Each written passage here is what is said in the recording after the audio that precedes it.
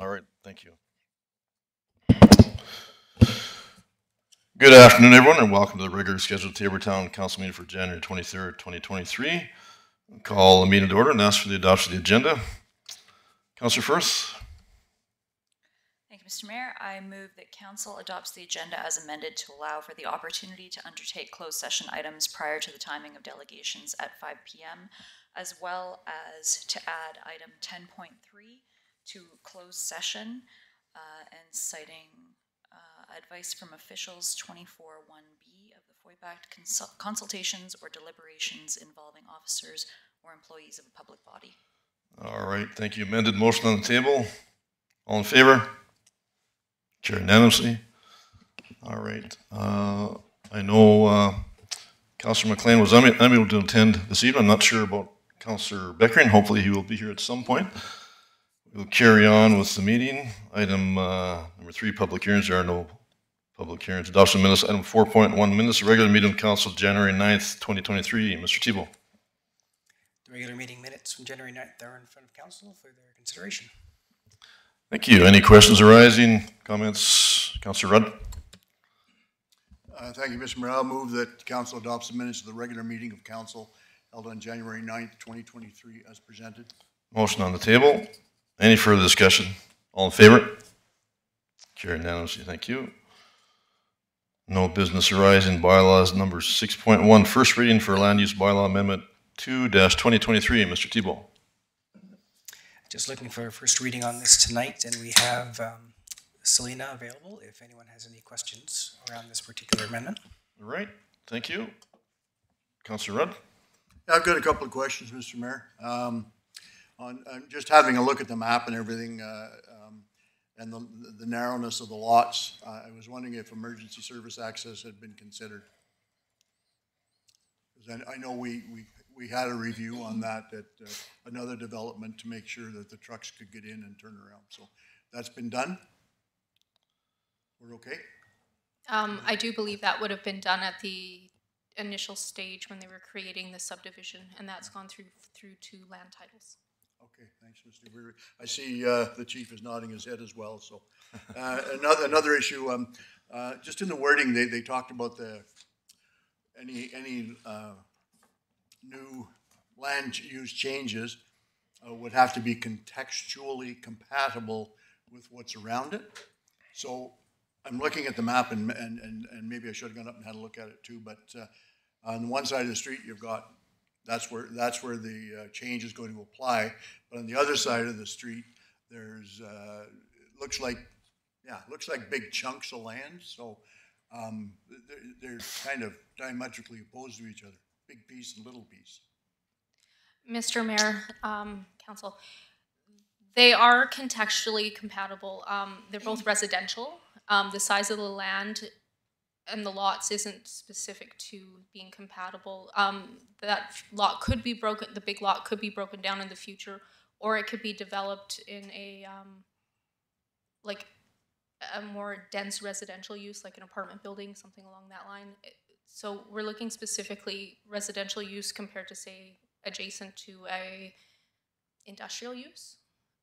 So the R3 that's turning to R2 would be adjacent to another R2 parcel behind it, and then R3 along the rest of the cul-de-sac. So most of the uses are the same. The only use that's really quite different is that single-family dwellings are discretionary in R3, and they are permitted use in R2, and those particular lots that they're rezoning to R2 are better designed for single-family homes. So this way, each of the applications could be a permitted use instead of needing to be discretionary and go to the MPC meeting for approval. Yeah, there's not a ton of difference between R3 and R2 anyway. So, okay, thanks very much for that. All right, thank you. Any other questions arising? Councillor Sorensen. Thank you, Mr. Mayor. Hi. So if I read this correctly, they could put one dwelling or two on that lot? Mr. Mayor, Council, for an R2, you can only have one dwelling. They could put a suite on. That's where they could do that. And R3, again, is a little different. R4, I believe, is the only one where you can have more than one building, like dwelling building on the unit that isn't actually a suite. So you could have multiple apartments or multiple semi-detached on an R4, but an R3 and an R2 are slightly different. Okay. Could I just have a follow-up, Absolutely. please? So I was just wondering, there was no specific lot sizes. So are they meeting the kind of area requirements for those developments over there? Mr. Mayor, Council, yes, they do meet the minimum width requirements and the minimum size requirements for an R2 lot if they're being rezoned to that. Okay, thank you. All right, thank you. Any other questions arising? All right, someone prepared to make a motion? Councillor Sorensen? I'd be prepared to make that motion. Just have to find it, sorry.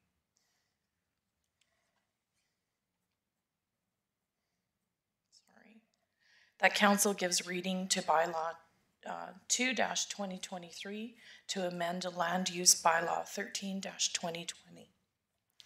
All right, thank you. Motion on the table. Any further discussion? All in favor? Carried unanimously. Thank you. On to action items. Item 7.1, write-off taxes. Mr. Thibault. I believe Mr. Orwa is going to come up and speak to the write-offs. You'll notice in the background there's quite a bit of explanation there, but Mr. Orwa is here for anything further. All right, thank you, Mr. Orwa. Thank you, His Worship, and members of council. So before you the tax write-off for 2022. And this time I tried by giving lots of explanation there. And if you look at some of them, maybe some of them are self-explanatory, but some of them probably might throw in some little explanation. If you start with number one, that first roll, those are just penalties. And the taxes have been fully paid. And it looks like that account has become inactive. What that means is linear assessments come from the province. And when it becomes inactive, we don't know exactly what transpired out there. But they did pay their taxes. It's only that the penalties were not paid. And it's been there for a while. The second one, again, that is also outstanding from 2020. Again, this is town-owned land that was leased as right-of-way. And so far, that business also went under. And we've been trying as much as we could to collect, and again, we failed in those areas. So they're not going to pay their taxes. And then if you look at number three, that is now we come to the meadows. So initially when the meadows was done, it was done as one big parcel. And of course, that is the outstanding taxes there. And one thing that I would like to mention that is, although according from that agreement, all the taxes are supposed to be paid by the town, but even if we write off the municipal taxes, we still have to pay the senior and the school taxes. Then number four, again, that's just supplementary tax, as we bring those homes into the lot, those ones are also assessed. So again, that one we'll have to write off. Now then the last one is now the provincial. Now I did attach the last letter that we got there. I don't know, maybe if you've gone through the letter.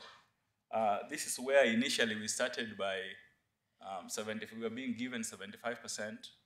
Then of a sudden now we're only getting 50%. So 50% we have to write off. So those are the three roles, of course. That is the provincial building. We have the courthouse and of course the Eureka Warner building out there. So those are the taxes that we are requesting council to write off in 2022.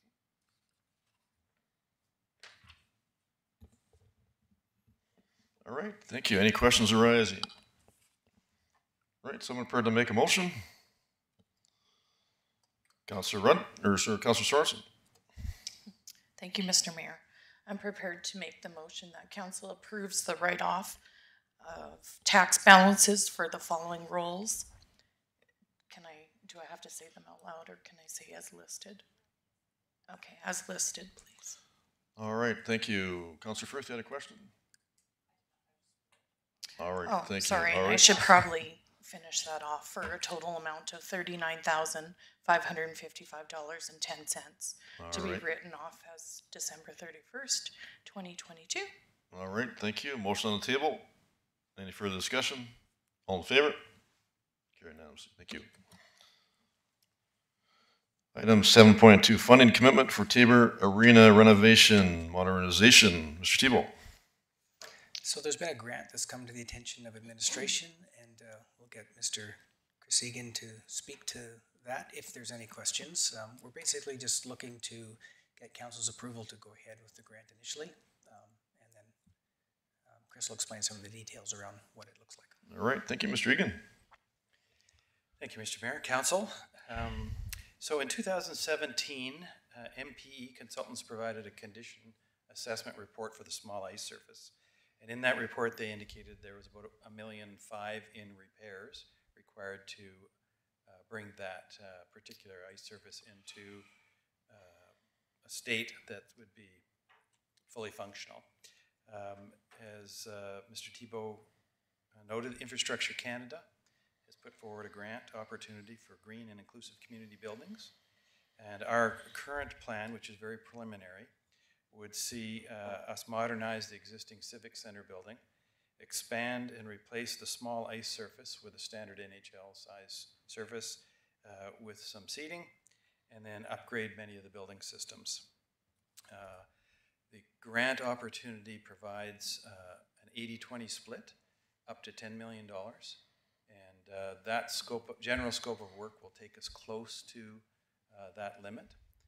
So what we're seeking today is approval to at least proceed with the preliminary planning and submit the grant. The grant, if we're successful, the grant agreement obviously will come forward for council's approval.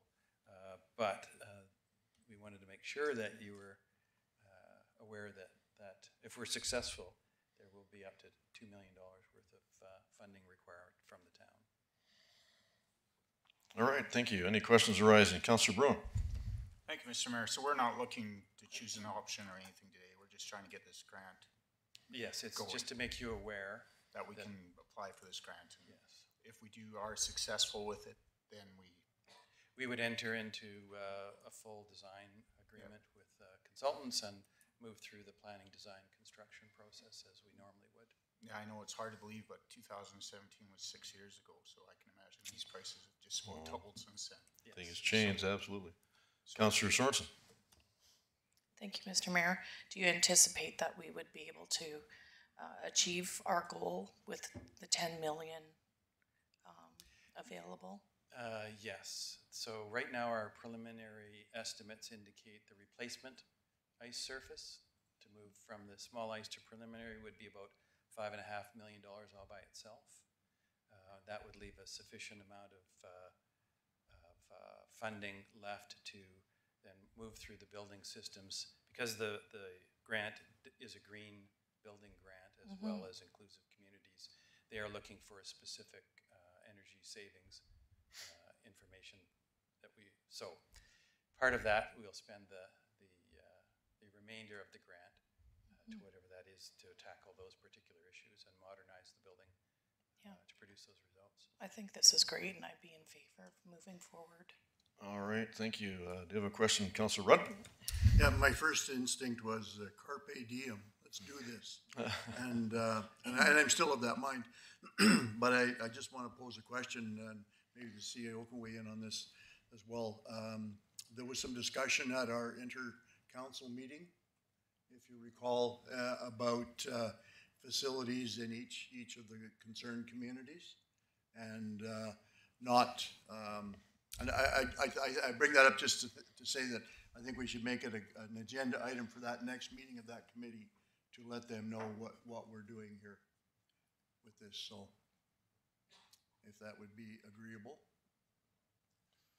Yeah, so we did take that into consideration. It was something that came forward after we had our joint meeting for this type of a grant for us to apply to. So any other place could also apply for this grant as well as us. But certainly there's still a multi-use facility opportunity that would exist between us all for a dry land facility, if nothing else. And so I think there's still plenty to talk about, but absolutely we would let the other communities know if we were successful with this grant, what that means for us and them.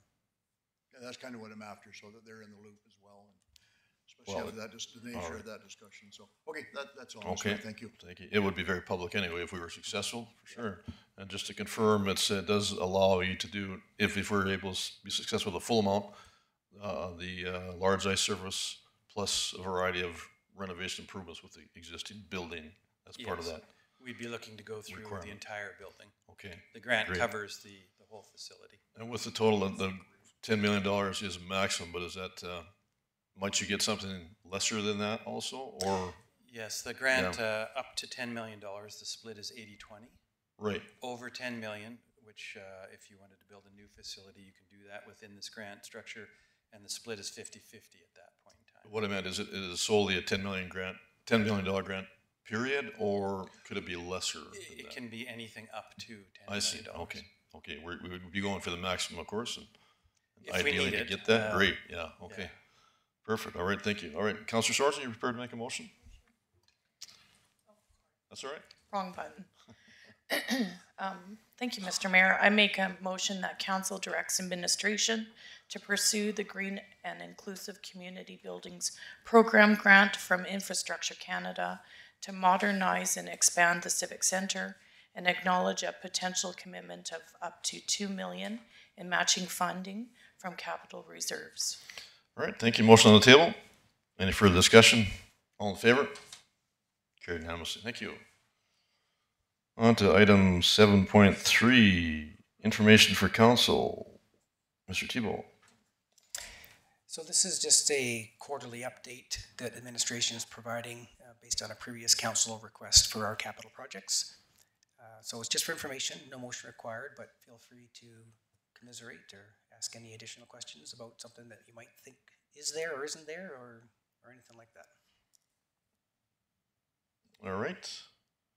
Any questions arising whatsoever? Councilor Rudd? Yeah, sorry. Yeah, I just want to know how this compares to we have a 2023 capital project schedule and budget. And does that compare to what's on here, like in terms of the carry forward projects? So there's been no carry forward projects brought on here. That would be something separate that John is still preparing from a financial perspective. Okay. And the rest of administration will have input on. So no, that's not this. This is just, it's really exactly the same capital projects report we saw last time with some few different, completions and percentage updates and things like that from previous projects up to and including 2022. Perfect, thank you. All right, thank you, Councilor Sorensen.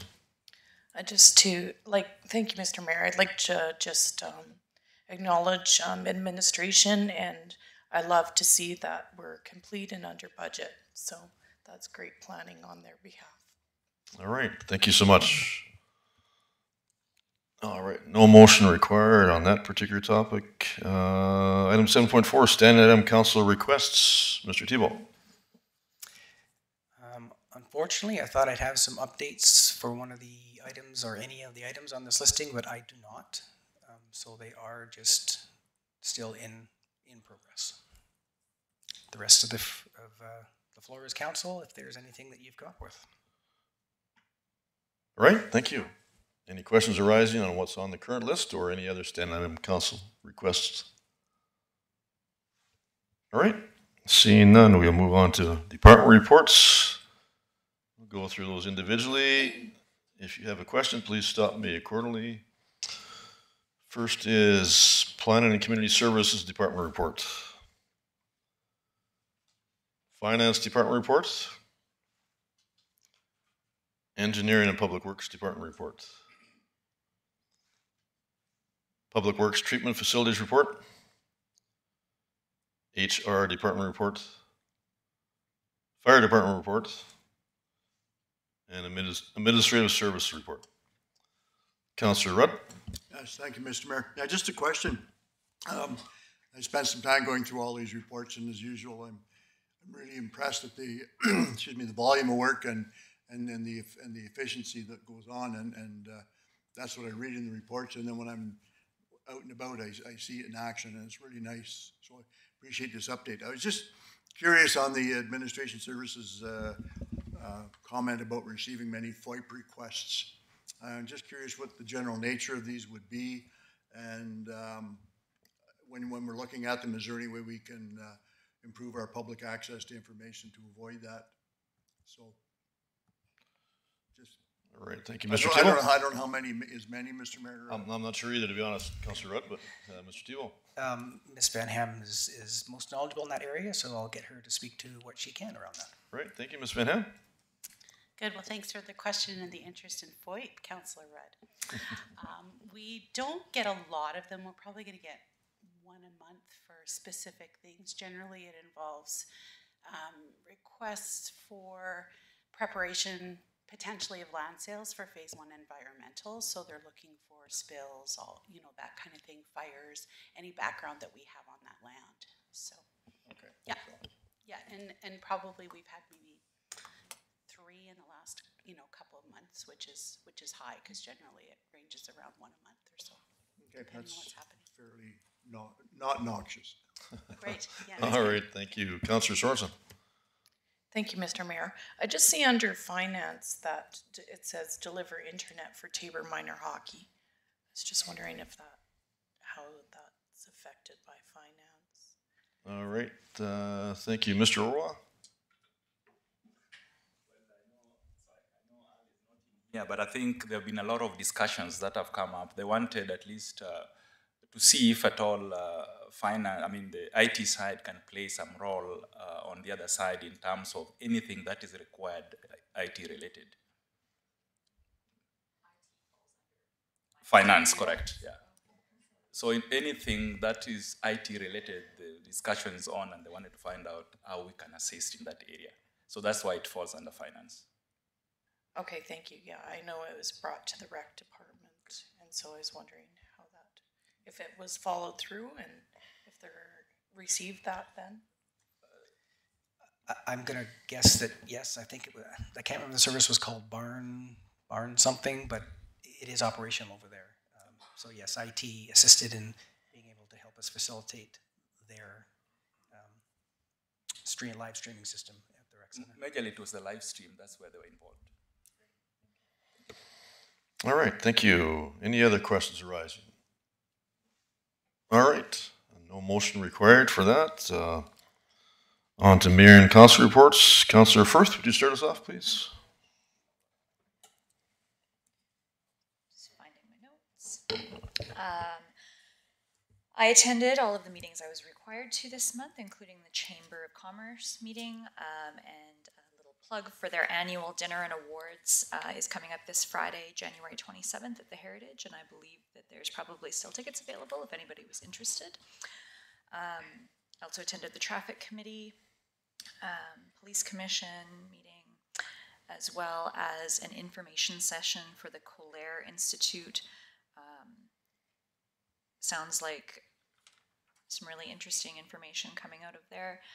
It's a post-secondary type concept for ag education and training. So looking forward to see where that goes. Also attended a joint meeting between Tabor Town Council and Coaldale Town Council, and the Tabor Titans event that was on this weekend. I attended the concert and it was very well done and sounds like they raised a lot of money for our community. That's all I've got. All right, thank you. Councillor Sorensen. Thank you, Mr. Mayor. I was gone on a vacation for the first week, and then I was unfortunately ill for a week, so I did miss some meetings. However, I just wanted to mention to fellow council members that I'm going to be attending the Economic Development Association Conference, April 12th to the 14th in the Kananaskis. I attended last year and I found it very valuable, and so I was just going to share that with everyone if anyone else wants to join me.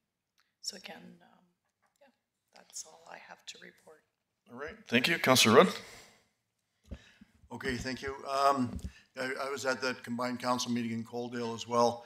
I was unable to attend the Southern Alberta Canadiers Association AGM. Our handy bus meeting was rescheduled to later in this week. I attended the TCAPS meeting. and I also attended the Intermunicipal Development Committee meeting, and I tuned into the Regional Health Advisory Committee 3-hour virtual meeting, and it was very informative. There's a lot of work going on in trying to improve the delivery of health services in Southern Alberta. It was a really good cross-section of people that are on that committee, and an invitation showed up in my mailbox, so I went for it. And nothing startling, but they are starting to attract more physicians to this area, and they filled several positions and looking for more. Thank you. All right, thank you. Councillor Bruin. Thank you, Mr. Mayor.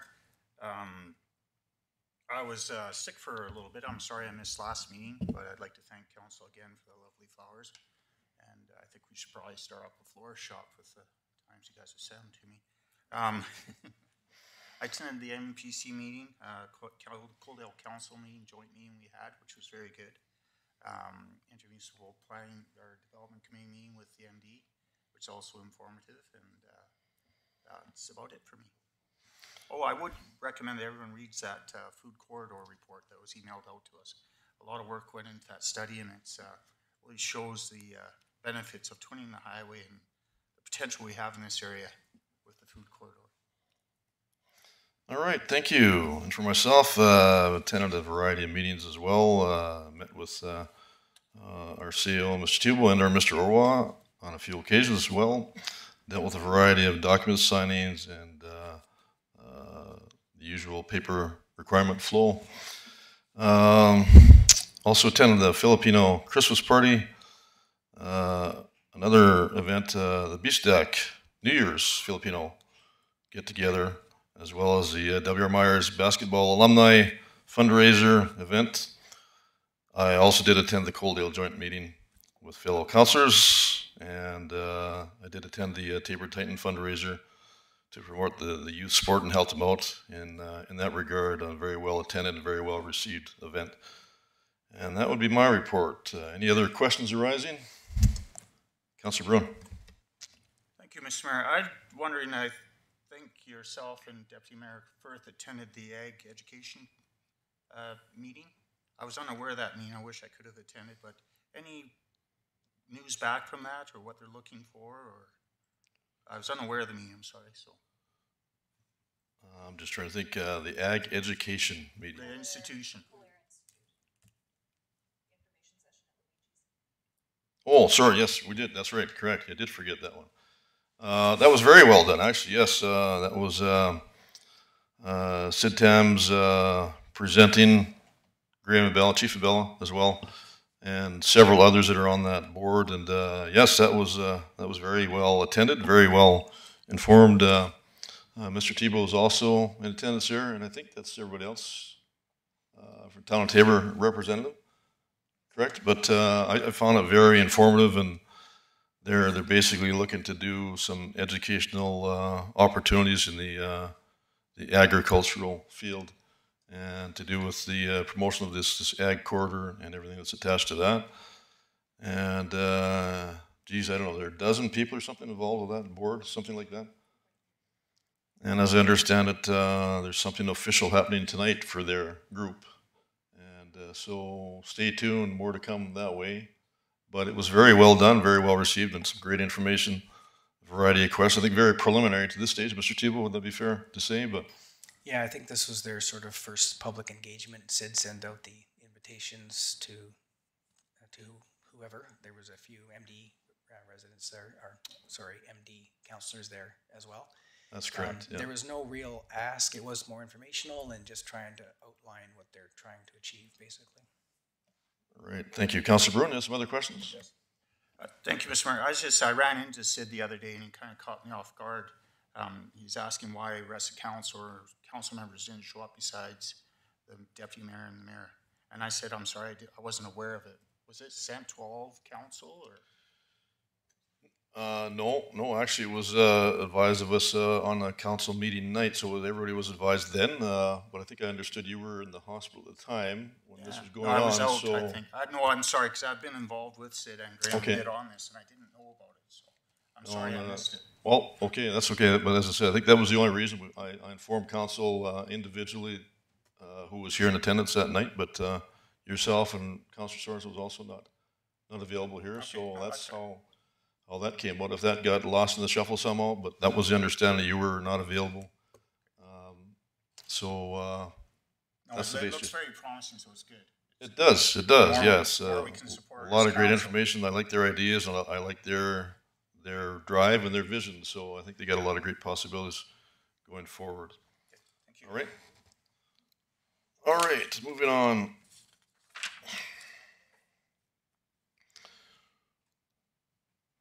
Our delegation are due at 5 p.m., so we get a little time for that. Can we deal with some of the closed session items? So go into closed session and then be able to come back for 5 p.m. for the delegation attendance. Councillor Sorensen? I'll make a motion for us to go into closed session. All right, thank you. Motion on the table. All in favor? Carried unanimously. Thank you.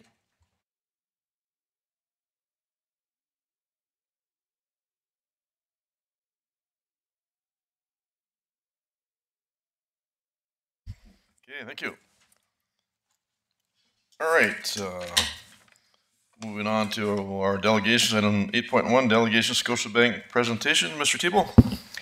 I'm told that we have Mr. Rob Gray and Ms. Sierra Nuno here to provide the information in front of you. You did get an updated package versus what was emailed to you in the original council package, which is the hard copy in front of you, and an additional handout from Scotiabank. All right, thank you, and welcome. You're very welcome. You're both welcome to either stand or sit. Either microphone will work, but if you're presenting, just turn the mic on when you are presenting, please. We'll probably just- we'll probably stay standing and go back. Okay, as you say, it's just that button in the middle. You just have to. There you go. Perfect. And that There works. we go. Perfect. Awesome. Great. Thank you. When you're ready. All right. Well, thank you so much for having us out today. It's a pleasure to be here. He's Rob. I'm Sierra, and we're visiting from Scotia Wealth. Today we're going to chat a little bit about municipal investing. We're going to give a bit of a market update and share some of the strategies that we employ with our municipal clients. So we'll start with a market update, which normally would take about 45 minutes to an hour, and we're going to condense that to about 3 minutes. So I'll be brief and quick on this. Ultimately, we're in a situation right now where the Bank of Canada and the Federal Reserve in the U.S. have been very aggressively raising interest rates to combat inflation. And that has got us to a point where we are either on the brink of a recession, which could be a soft recession, a hard recession, but it is very likely going to be one. And it would not be surprising at all if we look back in February and we are able to look back to November and say the recession actually started in November and December. So that plays a lot into where we're at with the market right now. We are at interest rates in Canada, they're at 4.25%, US is 4.5% right now. That has been the most significant increase in interest rates on a relative basis that we've seen in multiple generations. That was done to combat inflation. The challenge with that is that when you raise interest rates at a domestic level by the Bank of Canada, it's to combat domestic-made inflation. And the inflation that we're seeing out here that has been plaguing the country and the world is not domestic-created inflation, it's a global inflation. It comes from coming out of COVID, it comes from the supply-demand imbalance that's going on with the lack of production able to keep up with the demand that's happening in the world. It comes with the fact that up until recently, China had anywhere between 4 to 5 regions in their country at any given time that had a manufacturing output greater than Canada's shut down for 2 to 3 months at a time. So we didn't get the supply pickup that we were hoping to at the end of COVID because the manufacturing was just constantly being shut down.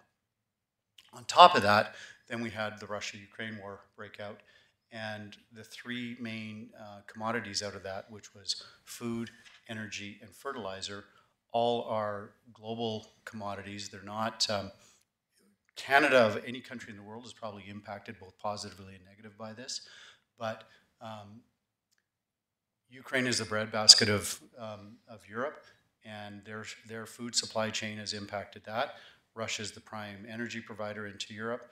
That's been disrupted, and then Russia is both the largest producer of fertilizer outside of Canada, and Ukraine is the largest consumer of fertilizer in Europe. And so all of these things created a global inflation that we just have not been able to significantly get under control. The interest rates have gone up and inflation has come down. Now we're just a little bit north of 6% on inflation. I don't think that's actually happening because of Bank of Canada's interest rate hikes. What has happened, though, is it's put us on the brink of this recession, or we're at a point where the recession has actually started. We're in a very different situation than the US, and it comes predominantly from the fact that in the US, mortgages can be amortized for 25 years, and the rates can be locked in for 25 years. In Canada, mortgages are amortized for 25 years, and rates are locked in for 5 years. So we're in this unfortunate situation right now where 40% of the outstanding residential mortgages in Canada are up for renewal in the next 12 months. The impact on our higher interest rates are going to hit Canadians a lot harder than in the States, where only 6 to 7% of their mortgages are up for renewal in the next 12 months. People are going to go in and they are going to find their mortgages are going to go from $2,800, not to $3,200, but they're going to go from $2,800 to $5,600 or $6,200. And that's going to cause either people getting foreclosed on, either they're going to be selling their homes into a market that is already saturated, or if they are able to make those payments, what they're going to find is that that's going to come out of their disposable spending. That is, all three things are going to have significant impacts on the Canadian economy. I'm going to talk about that in a way that actually shows the positivity that comes out of this. But what we're looking at is a recession that is probably like a very different recession than anything we've seen in our lives. It's a recession that likely has a lot of employment, which is unusual for recessions, but it's a recession that likely every community will see a lot of people losing their homes during that time. And that's something that hits us all, except people are going to have jobs during this time, which will be quite different from what we've seen in the past.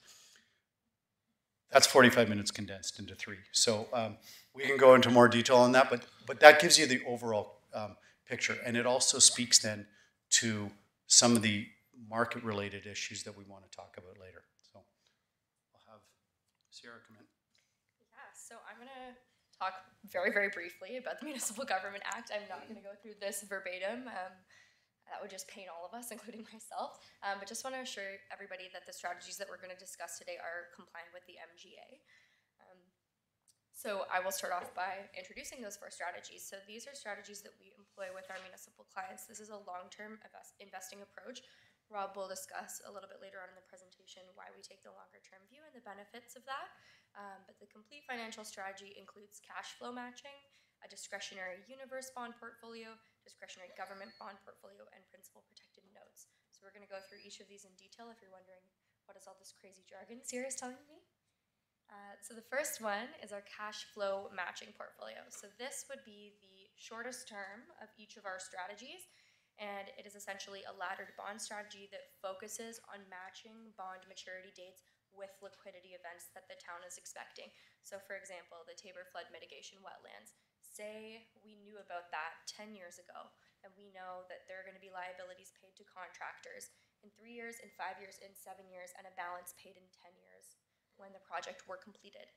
Our team would then purchase bonds with laddered maturities that align directly with those dates so that we know that the money will be available. We know it's coming down the pipe, but we don't want to sit on the cash. We want to do something with it. We're going to invest it in a laddered approach so that those maturities align with the dates when the town needs to pay contractors and ensures those funds will be available. Rob is going to discuss the next strategies. So that first, the matching liability strategy, along with typically laddered GIC portfolios or laddered bond portfolios, is what the vast majority of municipalities have been doing for the last 30 to 40 years. Based on the current conditions, there are different strategies that will likely be more effective. 40 years ago, we were at extremely high interest rates, and we had a continuous decline in those interest rates to the point where we got close to 0. We're in a very different situation that has been seen in the last little bit with interest rates coming up. They might plateau for a bit, but we're not in a period where we're going to see 40 years of declining interest rates.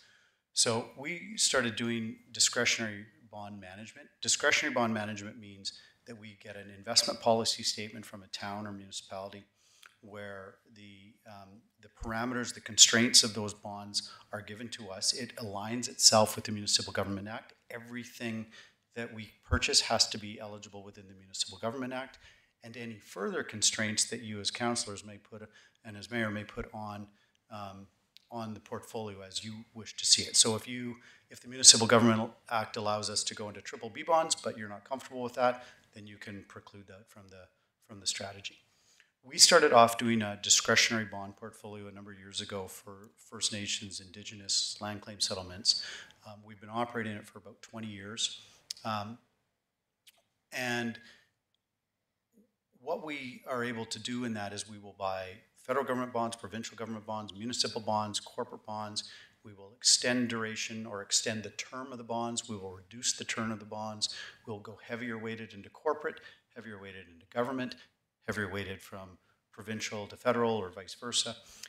We're able to do that as long as it fits within the constraints of what you give us in the investment policy statement.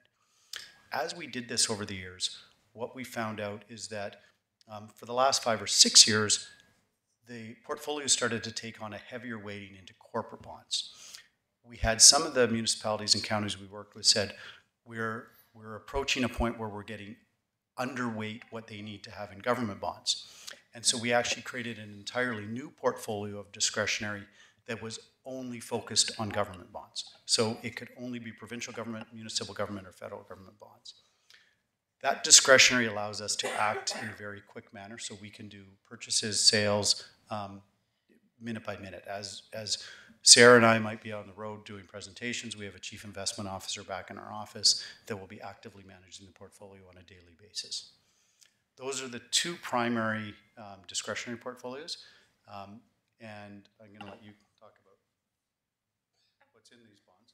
Sure. Okay, so the first one, the discretionary bond universe portfolio, as Rob alluded to, this is kind of everything under the sun. Any high quality AAA to triple B bond, so whether it be corporate, whether it be government, and then obviously precluding anything that the town decides is maybe outside of their interest. So we've had clients get as specific as saying we would like to exclude pipelines. You know, we don't want to go to that sector of corporate, or insurance companies. So it's really whatever the town wants to see. Thank you. As Rob said, it's actively managed day to day by us, and since it is discretionary, we have the autonomy to seek and seize the best opportunities that exist on the market that also fit in with the town's statement.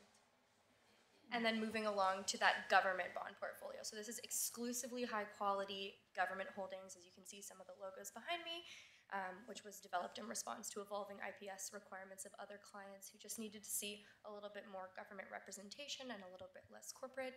This helps us ensure that a certain weighting is maintained for the town should you see fit. All right, so the next strategy. So we're on number 4 now, we've made it to the end. This is usually the one that's a little bit more outside of the box. We're gonna spend a little bit of time here. So principal protected notes. I'll circle back a little bit to the MGA. The MGA stipulates that municipal investing has to have principal protection. The return is not specified in the MGA. So principal protected notes behave like a bond in the sense that their principal is guaranteed at maturity. However, unlike a bond, the return is variable. And that's going to depend on a couple of things: the terms of the note, the performance of underlying securities. Those things are going to determine return. So there are 2 different types. Traditional, which have a set maturity date. They have a performance which is tied to some underlying index. So unlike bonds, this is giving you complete diversification away from being tied to interest rates. You know, what is the Bank of Canada doing? All of our other holdings, whether they be GICs, whether they be bonds, they're all tied to rate movement.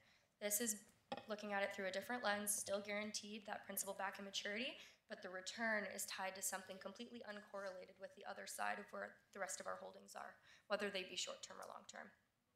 So those traditional ones, their performance is tied to the price appreciation of that underlying index, and there's a performance participation rate. So it's oftentimes greater than 100%, depending on how specific that underlying basket is. We've seen ones come up as recently as high as 320%. It depends how specific those underlying holdings are. And then there's another type called an auto-callable. Rob's going to go through 2 examples of these, so I won't get too deep into it. But basically this one, you're not getting some multiplier on an underlying index. You're getting a set amount. I'll use an example of one I saw recently. It was 11% set amount return to the municipality if the underlying index were at all positive on the call date of that note. So you purchase it today, a year from today. If that underlying index is at all positive, 0.1%, you get 11% return, you get your money back. The issuer, which is one of the big 6 banks, takes the note back. Doesn't exist anymore. We look for another opportunity for the town to invest. So I'm going to leave it to Rob. He's going to go through 2 examples. We'll be quick here. I think one step away from the hook happening is the vacuum cleaner gets turned on. And you know that you're running out of time when the vacuum cleaner That was just comes on. coincidence, I can say that. But, but no, you go ahead. Okay, so these notes, as I said, as Sarah said, they qualify for under the Municipal Government Act because they are 100% principal guaranteed by one of the big 6 banks in Canada.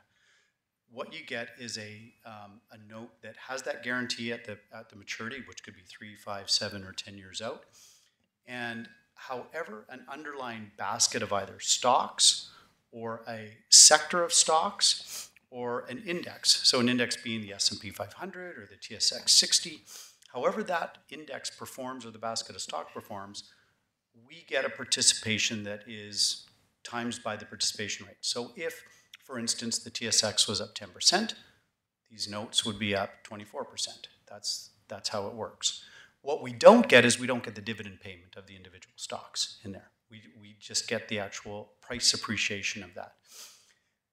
What we do is we actively manage these as well. So if we get to a point where you have, say there's $100,000 invested in the note and the index has gone up 20% over a 3-year period, even though there might be 4 years left on the note, if it's up 20%, that means the note's likely going to be up close to 48%. We would look at that and we would say, this is a time to sell the note early. We are able to sell the note early. We don't have to hold it until the maturity. It's like a bond in that regards. And so we can take that extra 48% return and we can get a guarantee around that. We can sell that note, buy another principal protected note, so the entire principal is now protected. All of our portfolio management is about risk mitigation, so we are constantly looking for ways to, how can we get more of the principal protected? And that's the active management we do on these. This type of note is one that is going to perform best when we see the market going up. Now this gets back to the overview that I was doing of the market and the economies right now. If we are in a recession, or if we're close to being in a recession, the good news about that is that typically, if you look historically back to 1950, the markets bottom out 2 months into a recession. And from that point on, you typically get at the start of a relatively good bull market at that point. So a recession, although not great for the economy, actually isn't a bad thing in the markets because that's typically the start of when we see upside returns in the market. If we go to the next one, an auto call note is when we don't think the market's going to go up extraordinarily, but we do think it's going to have some slight appreciation in the next 1, 2, 3, 4, 5 years. These notes, they get called on the anniversary date of the inception of the note. If the market is even up 0.01%, the note gets called.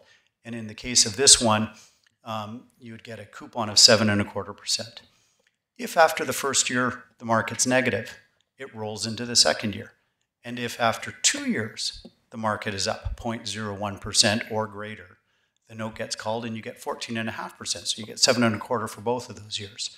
In this particular note, that carries on out to 7 years. This is actually a live note that we did with a number of municipalities just a couple weeks ago. So this is the actual numbers that we would see out there.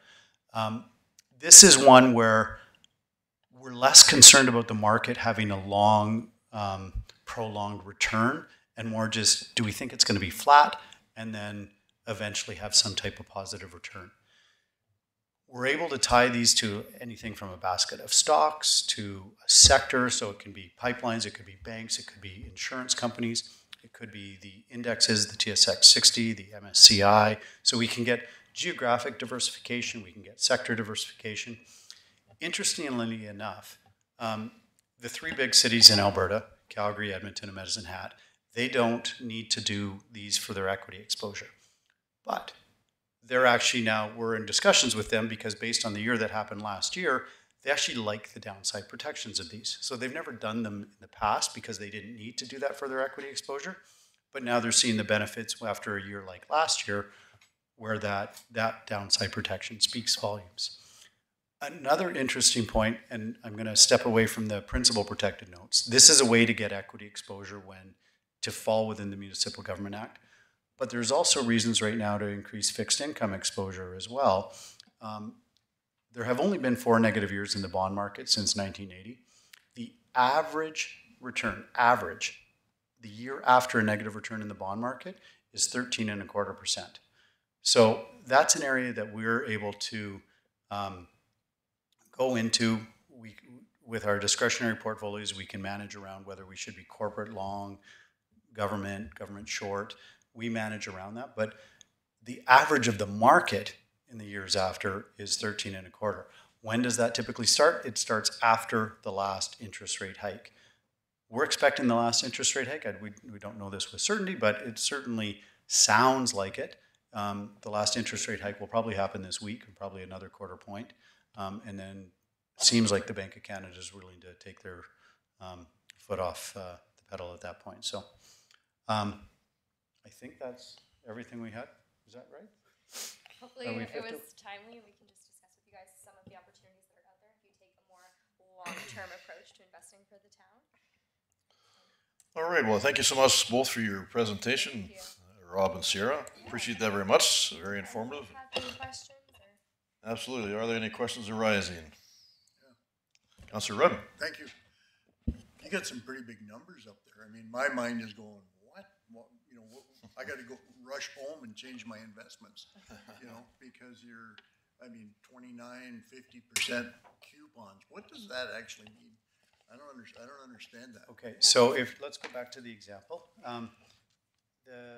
This one is, go to the auto call. This one is, here's the details of this note. It is at 7 years, it's 100% principal protected. So the note itself could go up and down during that time. We know if we hold it till that point in time, we're going to get 100% principal protection. All we need is on any one of the individual anniversary dates of that note is that it's up 0.01% or more. And if it is, whatever bank issues that note, so it could be Scotia, BMO, Royal Bank, TD, whatever, they will call in the note and we get the 7.25 for each year that the note was held. Now, even if it does nothing for the first 3 years? Yeah, even if it does. Yeah, you could be down. No, it doesn't have to, sorry, just to clarify, it doesn't have to go up to 7.25. No, so it does the 0.01. Yeah. Exactly. You get 4 times. And then all of a sudden you get 7.25. For each of the 4 years. Yeah. Yeah, and I want to add as well, I think it adds some color to these notes. I've seen the back testing. I've gone over it pretty rigorously with the team in Toronto. So for this underlying index in particular, because people always ask themselves, well, what are the odds of that happening? I'm a big stats nerd in that respect. So the way that this note is structured, I've seen the back testing since the 1980s, and by the 6th year, 100% of notes have been called. So it's fairly likely that on one of those anniversary dates it will be called. The average hold time is about 1.5 years. So we're looking out for those opportunities. You know, we see it could potentially be called, and we're looking out for a new note that the town can purchase to lock in. For any issuer, so we actually access notes from the big 6 issuers. We're not coming to you, as Scotia Wealth peddling just Scotia notes. We're a team that will bring you bonds and also structured notes from all of the major 6 banks. Councillor Rudd, one of the key things on this is the structured note desks of all of the big 6 banks. So not just Scotia, but all the big 6 banks do these. Now, we deal with all 6 of them. We don't deal just specifically with Scotia because we are Scotia. We buy from all 6 of them. Once they set up the note, they're setting it up through forwards and futures contracts. But that's not where the guarantee comes. That's what gives us the return. The guarantee comes from all the big 6 banks making it a guarantee, just like their GICs, just like their bonds.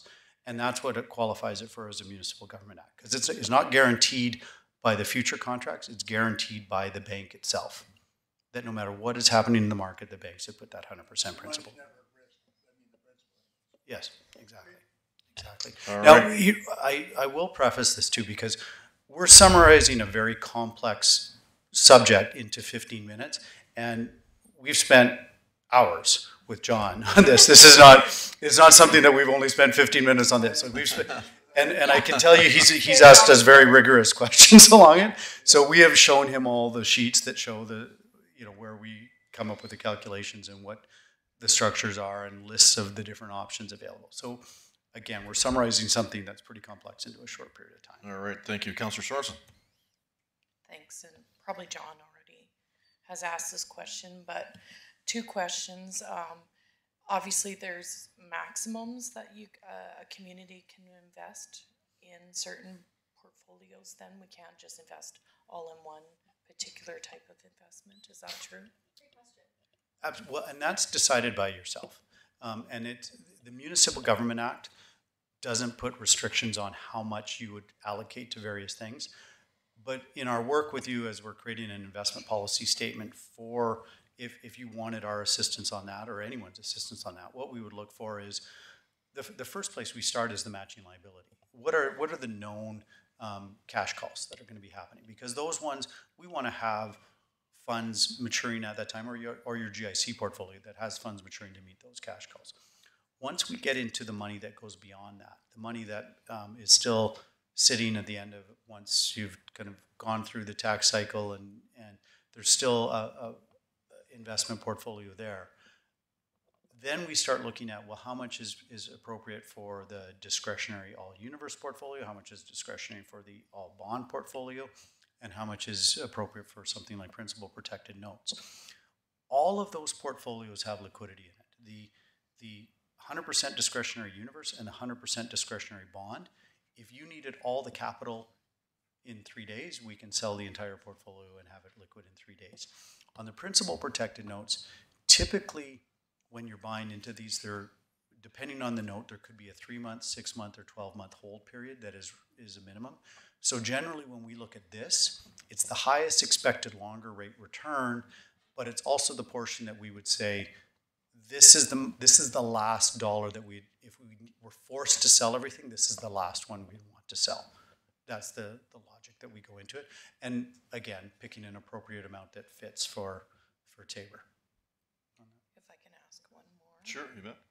Sounds too good to be true. Is there a cost to the community or to the taxpayers then for this type of investment? There's fees on the, and again, John knows the details of these fees, but it's a great question. So on the matching liability portfolio, we are generally charging 0.1% per year to maturity. So a 1-year bond, 0.1%, a 5-year bond, 0.5%, a 10-year bond, 1%. There's no cost on the sale of those bonds. So whether it matures or whether it's sold, there's no extra cost on that.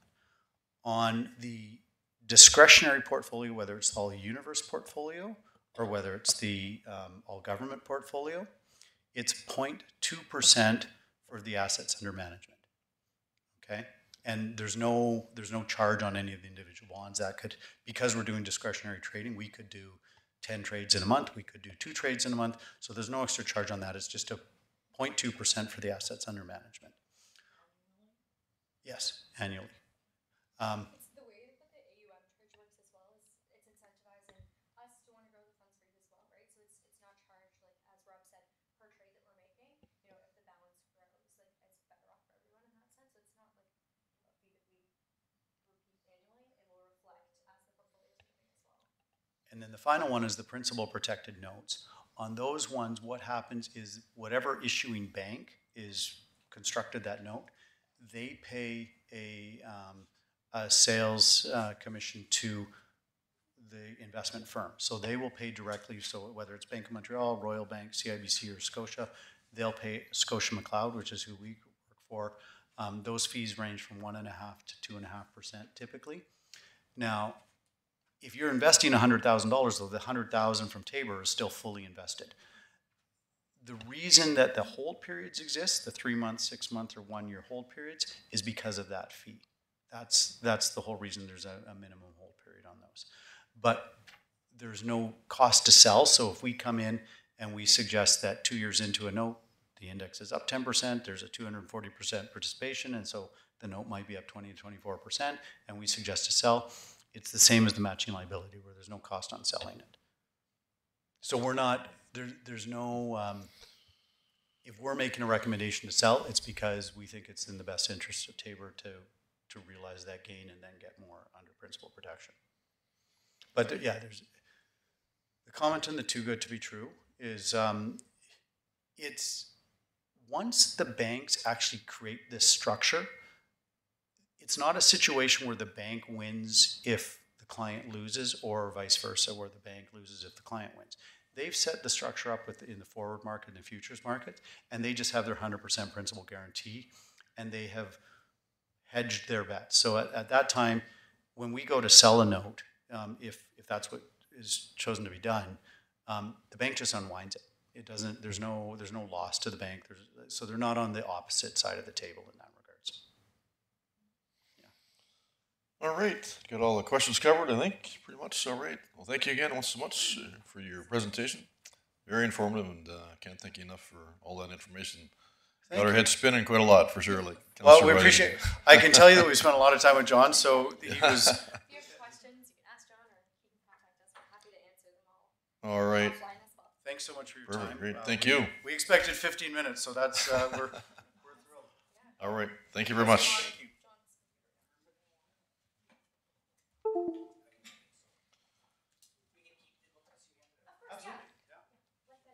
We'll come back in a week to pick Is there a fee for that? The larger one, as you probably could figure, is like a very in-depth description of all of them, and then this is All right. See everybody. Thank you. You too. All right. On to media inquiries. There are none. None whatsoever. It's not a big surprise. Then I would ask to move back into closed session, please.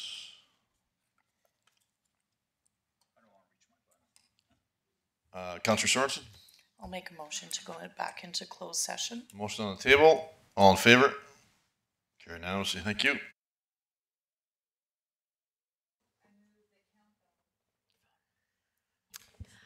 I move that council direct administration to initiate negotiations with the Parallel Church for the purchase of land at the corner of 51st Street and 47th Avenue and establishes the key parameters, scope, budget, and schedule of the land improvements to construct a park at the location.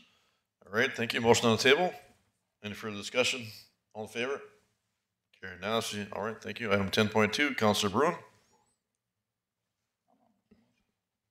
Yes, you were. 10.2? No, I got that. Or is it Councillor Rudd? All right. Councillor Rudd. I move the council directs administration to proceed with the sale of a 1.34 acre lot at 5766 Avenue and accepts the offer to purchase for $195,000 as presented. All right. Thank you. Motion on the table. Any further discussion? All in favor?